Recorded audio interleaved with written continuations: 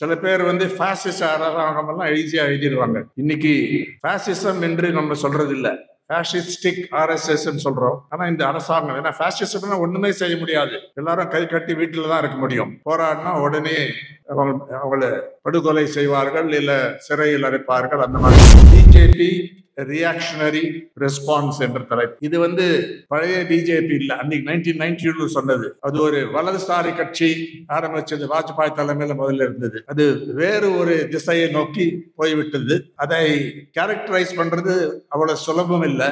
இந்த neo right parties, நவீன வலதுசாரி கட்சிகள், குறிப்பாக யூரோப்பிய இந்த கான்டினென்ட்ல இருக்கக்கூடிய கட்சிகள், சம் பாசிஸ்டிக் ஐடியாலஜி இருக்கலாம். ஆனா அவங்க வந்து ஒரு மக்களை திரட்டுவார்கள், பொய்யான விஷயங்களை முன்னால் கொண்டு வருவார்கள், போராடுவார்கள், ஒரு பெரிய ரிபல்ஸ் மாதிரி பாசாங்கு செய்வார்கள். Joint enterprise of Hindutva and big business. இது வெறும் ஒரு கம்யூனல் ஆட்சி இல்ல, ஹிந்துத்வா கம்யூனலிசம். ஹிந்துத்வா என்ற விஷமத்தனமான ஒரு கொள்கை. ஹிந்துத்வா என்பது ஒரு பொலிட்டிக்கல், ஒரு அரசியல் கொள்கை. மெஜாரிட்டி அந்த இதை பயன்படுத்தி அதை சுரண்டி அந்த கான்செப்ட். அதனால இப்ப இருக்கக்கூடிய ஆட்சியை சுருக்கமாக சொன்னால் கார்ப்பரேட் ஹிந்துத்வா அத்தாரிட்டேரியன் ரெஜிம் அப்படின்னு கூட சொல்லலாம். எல்லா நேரத்திலும் வயலன்ஸ் அவங்களுக்கு தேவையில்லை. Punctual use of violence, large scale violence and small low intensity violence.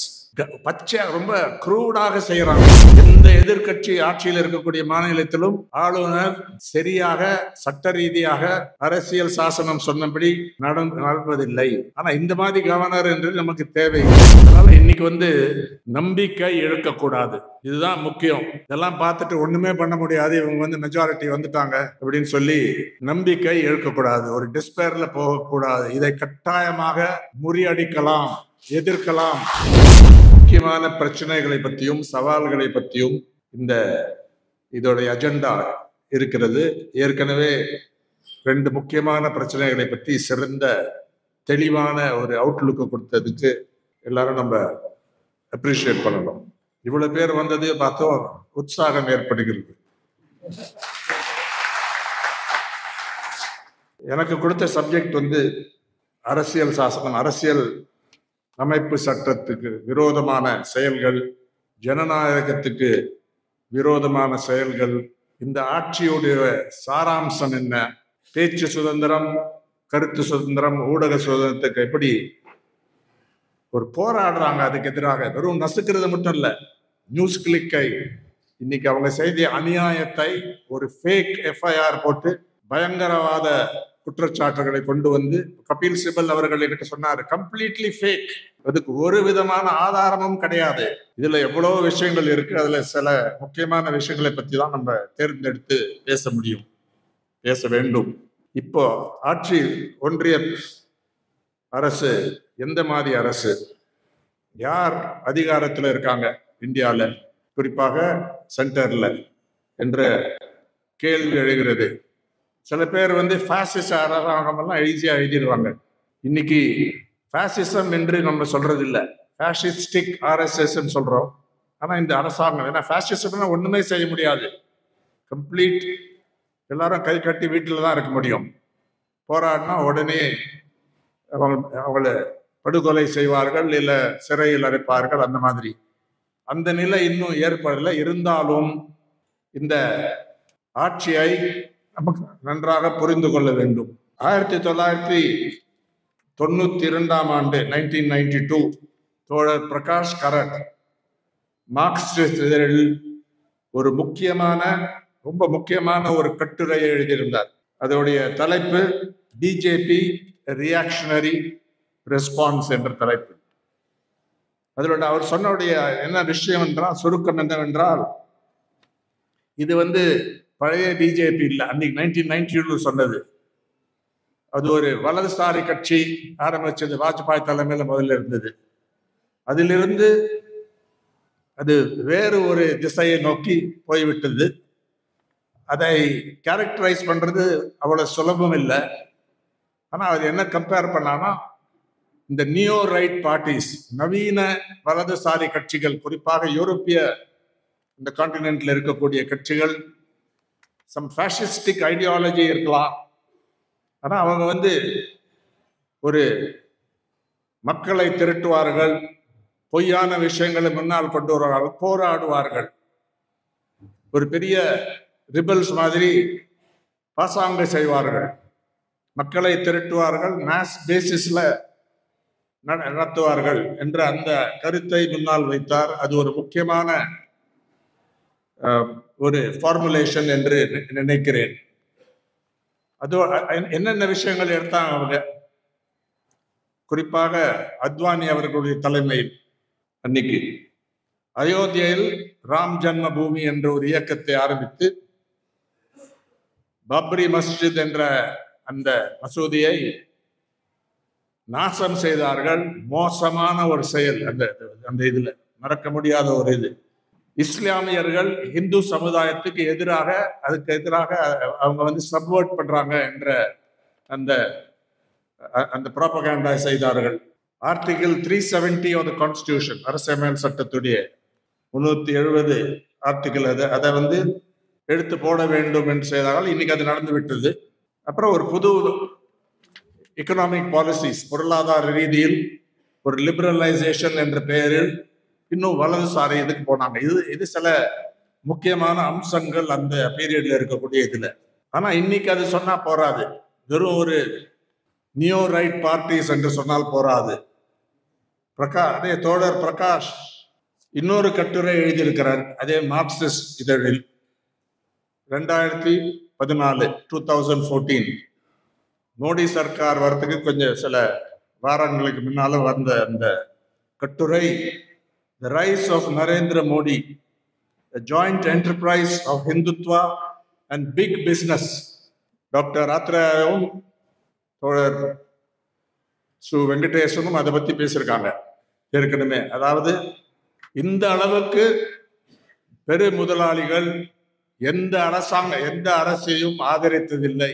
கிட்டத்தட்ட எல்லாரும் மோடி அரசாங்கத்தை தான் ஆதரிச்சாங்க. பிக் பிசினஸ், பிக் பூர்ஜுவசி, ஃபுல் அந்த அமால்கம் ஆஃப் அந்த புதிய பிஜேபி அண்ட் இது ஒரு முக்கியமான இது. பிரகாஷ் அதை கொண்டு வந்தார். அது ப்ரெடிக்ட் பண்ணது ரொம்ப கரெக்டா போச்சு. அவங்க ஆட்சிக்கு வரத்துக்கு முன்னாலேயே அந்த படத்தை அவர் நமக்கு முன்னால கொடுத்தார் பிரகாஷ். அந்த இதுல இந்த புதிய பிஜேபி ஆட்சிக்கு அதோடைய சாராம்சம் என்ன? ஒண்ணு இந்த அமால்கம், இந்த கூட்டு கொள்ளை, அந்த அமால்கம் பிட்வீன் அவங்களுடைய பிஜேபி அரசியல் ஒரு அமைப்பு அண்ட் பெரு முதலாளித்துவம். மன்மோகன் சிங் இருக்கும்போதும் நிறைய சப்போர்ட் பண்ணாங்க, அதுக்கு முன்னாலேயும் ராஜீவ் காந்தி இருக்கும்போது கூட. ஆனா இந்த அளவுக்கு கிட்டத்தட்ட எல்லா பெரு முதலாளிகளும் வரிசையில் நின்று ஒரே கொள்கையை பர்சியூ பண்ணி இந்த அரசாங்கத்தை ஆதரித்தார்கள். அவங்களுக்குள்ள வித்தியாசமே இல்லை. இன்னைக்கு இங்க வித்தியாசம் வந்திருக்கு, முரண்பாடுகள் இல்லைன்னு சொல்ல முடியாது. இருந்தாலும் அது ஒரு முக்கியமான இது வெறும் ஒரு கம்யூனல் ஆட்சி இல்லை. கம்யூனலிசம் என்பது அதோடைய உள்ளடங்கி இருக்கிறது. ஹிந்துத்வா கம்யூனலிசம், ஹிந்துத்வா என்ற விஷமத்தனமான ஒரு கொள்கை 1923 வி.டி. சவார்கர் ஒரு புக் எழுதினார். அவர் தான் அந்த வார்த்தையை முதலாக ஒரு பாப்புலர் ஆக்கினது. ஹிந்துத்வா என்பது இந்து மதம் அல்ல. சவார்கர் படிச்சீங்கன்னா தெரியும். இந்துத்வா என்பது ஒரு பொலிட்டிக்கல், ஒரு அரசியல் கொள்கை. மெஜாரிட்டி அந்த இதை பயன்படுத்தி அதை சுரண்டி அந்த கான்செப்ட. இந்துத்வா என்பது சவார்கருக்கு கடவுள் நம்பிக்கை கிடையாது. அதே மாதிரி RSS ஆரம்பிச்ச டாக்டர் ஹெட்கேவாருக்கு கடவுள் நம்பிக்கை கிடையாதுன்னு தான் புக்ல எல்லாம் இருக்கு. ஏன் ஆனா ஹிந்துத்வா உடைய பிரதிநிதிகளோட தலைவர்களாக ஆனாங்க. RSS சவார்கருடைய ஹிந்துத்வா கொள்கையை ஏற்றுக்கொண்டு அதுல சில மாற்றங்களை ஏற்பட்டாங்க. அதை தவிர ஒரு ஆர்கனைசேஷன் பில்ட் பண்ணாங்க. அவங்க நீண்ட நாள் ஒரு அந்த லாங் டேர்ம் பிளான் என்று சொல்லலாம். ஒரு எலெக்ஷன்ல தோத்தா அது பரவாயில்ல, நீண்ட நாள் 30 வருஷம் 40 வருஷம் 50 வருஷ பிளான் என்று அதை எடுத்துக்கொண்டார்கள். அதனால இந்த ஆட்சி இந்துத்வா RSS உடைய இன்னொரு புரோகிராம் என்ன? இந்தியாவில் இந்து ராஷ்டிராயை கொண்டு வரும், இந்துக்களுக்காக ஒரு ஆட்சி தேவை. இது இந்து நாடு, சில முஸ்லிம் நாடு இருக்கிற மாதிரி இது இந்து நாடு. அதனால அதை முதல்ல மறைமுகமாக கொஞ்சம் கொஞ்சமாக இப்போ பயங்கரமாக அந்த போக்குல இறங்கி இருக்காங்கன்னு சொல்லலாம். இதுதான் அந்த பிரகாஷோடைய ஆர்டிக்கல்ல ஒரு முக்கியமான ஒரு புதிய ஐடியாவனே சொல்லலாம். இந்த இதுல மார்க்சிஸ்ட்ல அதை படிச்சு பாருங்க. இன்ட்ரெஸ்ட் இருக்கிறவங்க அதை அந்த 2 கட்டுரைகளிலையும் படிச்சு பார்க்கணும். தமிழ்ல மொழிபெயர்ப்பு இருக்கும் என்று நம்புகிறேன். இந்த 2 ஆர்டிக்கிள். இந்த ஆட்சிக்கு இன்னொரு அம்சம் என்ன? எதேச்சாதிகாரம், அத்தாரிட்டேரியனிசம். அதனால இப்ப இருக்கக்கூடிய ஆட்சியை சுருக்கமாக சொன்னால் Hindutva authoritarian regime. Doctor Venkatesh Atreya, தோழர் வெங்கடேஷ் சொல்றது இன்னொரு சொன்னார், கார்பரேட் ஹிந்துத்வா அத்தாரிட்டேரியன் ரெஜிம் அப்படின்னு கூட சொல்லலாம். இந்துத்வா என்பது சாதாரண கொள்கை இல்லை, வெறும் கம்யூனலிசம் இல்லை, வெறும் மத வெறி, அது மத பயங்கரவாதம், அது இல்லை. அதுக்கு மேல அதை விட மோசமான கொள்கை அடிப்படையில் நடக்கக்கூடிய ஒரு போக்கு என்று சொல்லலாம். கம்யூனல் வயலன்ஸ், குஜராத் 2002 முஸ்லிம்களுடைய படுகொலை, ஜெனோசைடு என்று சொல்லலாம், ஜெனோசைடல். அதே மாதிரி முசஃபர் நகர் 2013 இப்ப நடந்தது லேட்டஸ்ட் படுகொலை நார்த் ஈஸ்ட்ல. அந்த விவரங்களுக்கு போக தேவையில்லை.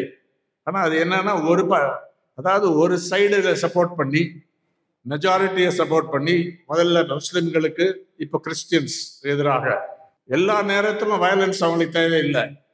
ஐஜாஸ் அஹமத் சொல்ற punctual use of violence, large scale violence and small low intensity violence. வேண்டுமென்றால் பயங்கரமான பலாத்காரமாக நடந்தது, வயலன்ஸை அன்லீஷ் பண்றது, இல்லைன்னா கொஞ்சம் அதை குறைத்து பண்றது, ஏன்னா பயம் ஏற்படக்கூடிய அந்த இதுல. இப்ப புல்டோசர் இது பண்றாங்கல்ல குறிப்பாக முஸ்லிம்களுக்கு எதிராக தான் எல்லா இதுலயும். ஏதாவது அவங்க ஒரு ஆர்ப்பாட்டத்துல போராட்டத்தில் ஈடுபட்டாங்கன்னா உடனே புல்டோசர் நார்த் இந்தியன் ஸ்டேட்ஸ்ல. ஆனா அங்க இருக்கக்கூடிய உத்தரப்பிரதேசத்திலேயோ வேறு சில பிஜேபி இருக்கக்கூடிய மாநிலங்கள் இருக்கக்கூடிய அந்த போக்கு, அந்த use of violence, communal violence, attack on institutions, ஜனநாயக அரசியல் அமைப்பு சட்டத்தில் கொடுக்கக்கூடிய சட்டங்கள் கொடுக்கக்கூடிய முக்கியமான institutions, central bureau of investigation, income tax department, enforcement directorate, special sell of the Delhi police, national intelligence agency. இதுக்கு காங்கிரஸுக்கும் இதுக்கு ஒரு பொறுப்பு உண்டு. அவங்க கொண்டு வந்த சில மோசமான இன்ஸ்டிடியூஷன்ஸ் இருக்கு. அதை பத்தி அதிக நேரம் இன்னைக்கு பேசுறது இல்லை. இன்னைக்கு அதை நம்ம கரெக்டா பார்த்தா காங்கிரஸுக்கு இதுக்கு ஒரு பெரிய ரெஸ்பான்சிபிலிட்டி இருக்கு, கல்பபிலிட்டி இருக்கு காங்கிரஸுக்கும். இந்த மாதிரி இந்த இன்ஸ்டிடியூஷன்ஸ் கிரியேட் பண்ணது. ஆனா இன்னைக்கு இருக்கிற அவசர காலத்துக்கு பின்னால கம்ப்ளீட்டா இன்ஸ்டிடியூஷன்ஸ் இந்த மாதிரி யூஸ் பண்ணது நாங்க பார்த்தது இல்லை. எதிர்கட்சி தலைவர்களுக்கு எதிராக ஆம் ஆத்மி பார்ட்டி தலைவர்கள், காங்கிரஸ் கட்சி தலைவர்கள், இடதுசாரி தலைவர்களை கூட சில நேரம் குறிவைத்து தாக்கி இருக்கிறாங்க. வேர் தி லெஃப்ட் இஸ் ஸ்ட்ராங். அவங்க மட்டும் பண்றதா சொல்லல, சில மாநிலங்கள்ல வேற எதிர்கட்சிகள் கூட இந்த மாதிரி செயல்களை செய்யறாங்க. போலீஸை பயன்படுத்தி சட்டவிரோதமான செயல்களை செய்யறாங்க. எந்த பாஜக தலைவரையோ எம்பியோ எம்எல்ஏயோ இவங்க இந்த இன்ஸ்டிடியூஷன்ஸ் யூஸ் பண்ணி தாக்குறது இல்லை. கம்ப்ளீட்லி ஒன் சைடட் என்று சொல்லலாம். சட்டமன்றங்கள் போதுமான அளவுக்கு மக்கள் உரிமைகளை, அடிப்படை உரிமைகளை பாதுகாக்க தவறிவிட்டன என்பது உண்மை. சில நேரங்களில் சில ஹைகோர்ட்ஸ் ரிலீஃப் கொடுக்குறாங்க, சில நல்ல முடிவுக்கு வராங்க, ஜட்ஜ்மெண்ட்ஸ் கொடுக்குறாங்க. சுப்ரீம் கோர்ட்லயும் இங்கங்க வருது. ஆனா போதுமான அளவுக்கு அரசியல் அமைப்பு சட்டத்தில் கொடுத்த அந்த ஃபண்டமெண்டல் ரைட்ஸ் பாதுகாப்பு இருக்கா? சட்டமன்றத்துக்கு போனா எதிர்பார்க்கலாம்னா தி ஆன்சர் இஸ் நோ. இந்த இதுல இல்லைன்னா இவ்வளவு நாள் ரபீர் புர்காயஸ்தா இல்ல வேறு சில முற்போக்கான இயக்கத்தில் இல்ல ஹியூமன் ரைட்ஸ் டிஃபெண்டர்ஸ் அவங்க இவ்வளவு நாள் சிறையில் இருக்கக்கூடிய பிரச்சனையே கேள்வியே எழுந்திருக்க வாய்ப்பு இல்லை. அவங்க மேல ஒரு சார்ஜ் ஷீட் ஃபைல் பண்றது இல்லை. இல்ல சார்ஜ் ஷீட் ஃபைல் பண்ணா கூட 1 வருஷம் 2 வருஷம் உள்ள வச்சுக்கிறாங்க. ஊடக எழுத்தாளர்களை அதே மாதிரி செய்யறாங்க. குறிப்பாக முஸ்லிம்கள் இல்ல முஸ்லிம்களுக்கு ஆதரவாக இல்ல செக்குலர் மதசார்பின்மைக்கு ஸ்ட்ராங்கா நிக்கிறவங்க அவங்க எழுத்தாளர்களா இருந்தா அவங்க வந்து சிறையில் போடுறாங்க. Unlawful activities prevention act UAPA wire என்ற பத்திரிகையில் அன்னைக்கு ஒரு இது வந்தது. 16 பேர் இன்னைக்கு இது சிறையில் இருக்காங்க அன்று UAPA. பெயில் கிடைக்கிறது இல்லை, கிடைச்சா கூட வேற குற்றச்சாட்டு கொண்டு வந்து வேற கிரிமினல் கேஸை போட்டு அங்கேயே வச்சுக்கிறாங்க இந்த இதுல. ஸோ இன்னைக்கு ஒரு எதேச்சை அதிகாரம் தலை தூக்கி இருக்கிறது. இது ஒன்றும் மறைமுகமாக செய்யவில்லை, ரொம்ப பச்சையாக செய்கிறாங்க, ஓப்பனாக இது செய்யறாங்க. டாக்ஸ், மாநில உரிமைகள், ஸ்டேட் ரைட்ஸ், அதுக்கு எதிராக போராடுகிறார்கள். கான்ஸ்டிடியூஷன்ல சொன்னது வேற. கான்ஸ்டிடியூண்ட் அசம்பிளி டிபேட்ஸ் படிச்சீங்கன்னா டாக்டர் அம்பேத்கர் அதை பத்தி தெளிவாக சொல்லியிருக்காரு. ஒன்றிய அரசுக்கு என்ன, பாராளுமன்றத்துக்கு என்ன சப்ஜெக்ட் இருக்கு, மாநிலங்களுக்கு என்ன சப்ஜெக்ட் இருக்கு, கன்கரண்ட் லிஸ்ட் இருக்கு. இந்த இதுல each is sovereign in its own ரெல்ம்னு doctor Ambedkar சொல்லிருக்காரு. அவங்க இருக்கக்கூடிய அந்த ரெல்ம்னு என்ன சொல்லலாம், அவங்க பகுதியில் அவங்க தான் அத்தாரிட்டி, சாவரின், இறையாண்மை மிக்க அரசு. சரி, அந்த இதுலன்னு சொல்லியிருக்காரு. ஆனா இன்னைக்கு அது இருக்கா? ஒரு கவர்னர் என்ன நான்சென்ஸ் செய்யறாருங்க. கவர்னர் ரவி மாநில பேரையே மாத்த பார்த்தார்ல. தமிழ்நாடு என்று கான்ஸ்டிடியூஷன்ல இருக்கு. அவர் வந்து தமிழகம் தான் கரெக்ட்னு ரொம்ப ரிசர்ச் பண்ணி சொல்லியிருக்காரு. அதை விட முக்கியமான இது, பல சட்டமன்றத்தில் பாஸ் பண்ணக்கூடிய பல முக்கியமான பில்ஸ் அது பாக்கெட்ல போட்டு வச்சிருக்காரு. திருப்பியும் அதை இது பண்றது இல்லை. இது ஒரு புது டெக்னிக். சும்மா இருந்தா அதை முறியடித்து விடலாம், ஒண்ணுமே நடக்காது. அது டெல்லியில் அனுப்புறது இல்லை, அவரு டெஸ்க்லயே வச்சிருக்காரு, இல்ல பாக்கெட்ல வச்சிருக்காரு. கேட்டா வந்து என்னென்னலாம் சொல்றாரு. இதே மாதிரி ஒவ்வொரு மாநிலத்தில், கேரளாவில் இருக்கிற கவர்னர், மேற்கு வங்கத்தில் இருக்கிற கவர்னர், தெலுங்கானால இருக்கிற கவர்னர், நம்ம ஊர்ல இருந்து போனவங்க தான், எக்ஸ்போர்ட். இவங்கெல்லாம் பச்சை ரொம்ப க்ரூடாக செய்யறாங்க. இந்த இதுல எந்த எதிர்கட்சி ஆட்சியில் இருக்கக்கூடிய மாநிலத்திலும் ஆளுநர் சரியாக சட்ட ரீதியாக அரசியல் சாசனம் சொன்னபடி நடப்பதில்லை. அதனால்தான் காம்ரேட் EMS நம்பூதிரிப்பாடு இந்த அன்னைக்கு சொன்னாரு, கவர்னரின்றதே ஒழிக்க வேண்டும். ஆனா வேற விஷயம், அதுக்கு பதிலாக என்ன வருங்கிறது வேற விஷயம். ஆனா இந்த மாதிரி கவர்னர் என்று நமக்கு தேவையில்லை. இது கிரிக்கெட் கூட பாக்குறீங்க, எல்லாம் மகேந்திர மோடி ஸ்டேடியம்ல தான் நடக்குது. எல்லா இதுலயும் இன்னைக்கு ஸ்போர்ட்ஸ்ல கூட ஃபுல் அவங்க அதிகாரத்தை செலுத்துகிறார்கள். இந்த இதுல ஜெய்ஷா என்ற கிரிக்கெட்ல, அப்புறம் எல்லா இதுலயும் ஒலிம்பிக்ஸ் வர போறதுன்னு கூட சொல்லிட்டாரு. அவ்வளவு நாள் அங்க இருக்க போறாரு போல் இருக்கு, 2036 மட்டும் இதுல. அதனால மாநில உரிமைகள், மாநில சுயாட்சி என்ற அந்த கொள்கைக்கும் அந்த புரோகிராமுக்கு நேர் விரோதமாக நடந்து கொள்கிறாங்க. குடியுரிமையை பத்தி உங்களுக்கு தெரியும். CAA 2019, NRC national register of citizens, national population register, 3 வந்து தாக்குதல். கொரோனா வந்ததுக்கு அப்புறம், COVID-19 வந்ததுக்கு அப்புறம் அது வேற மாதிரி திசை திருப்பி அது பின்னால போயிடுது. ஆனா அது ஒரு பெரிய அபாயம் தான். ஏன்னா முதல் முறையாக இந்தியாவில் religion has been made a basis for denying citizenship. சமமான குடியுரிமை தான் அரசியலமை சட்டத்தில் இருக்கு. Part 2 of the Constitutionல இருக்கு, 2வது பகுதி. ஆனா வந்து அதுக்கு முன்னாலே சில மோசமான லாஸ் வந்திருக்கு. குறிப்பாக 2003 வாஜ்பாய் அரசாங்கம் இருக்கும்போது சிட்டிசன்ஷிப் அமெண்ட்மெண்ட் ஆக்ட் 2003. அது ஏன் காங்கிரஸ் வந்து டிசம்பர் 2014ல UPA கவர்மெண்ட், காங்கிரஸ் தலைமையில் இருக்கிற கவர்மெண்ட் எதுக்கு அதை பெர்மிட் பண்ணாங்கிறது வேற விஷயம். அவங்க இருக்கும்போது தான் அது பிகேம் எஃபெக்டிவ்.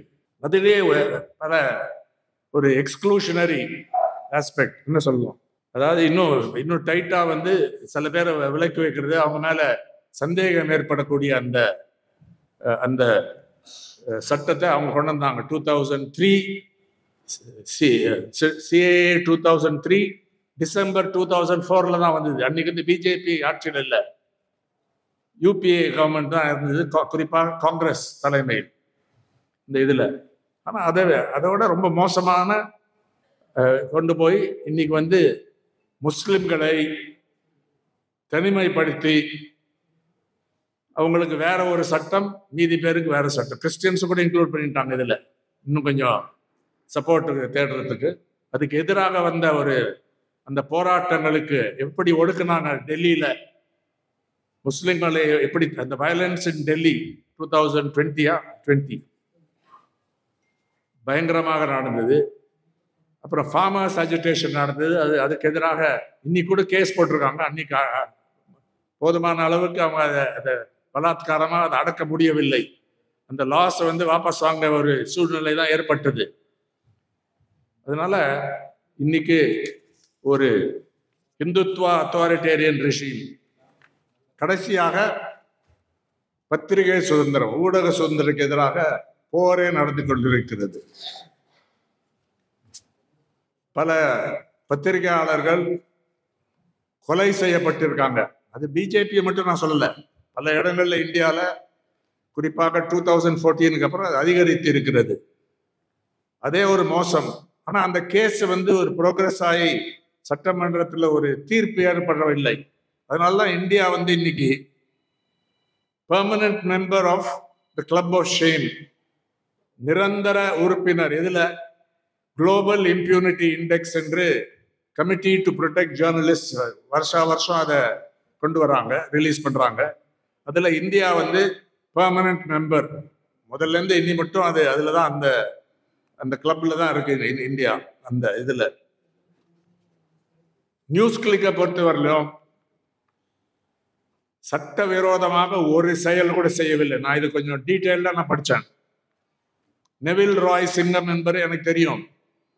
அவர் ஒரு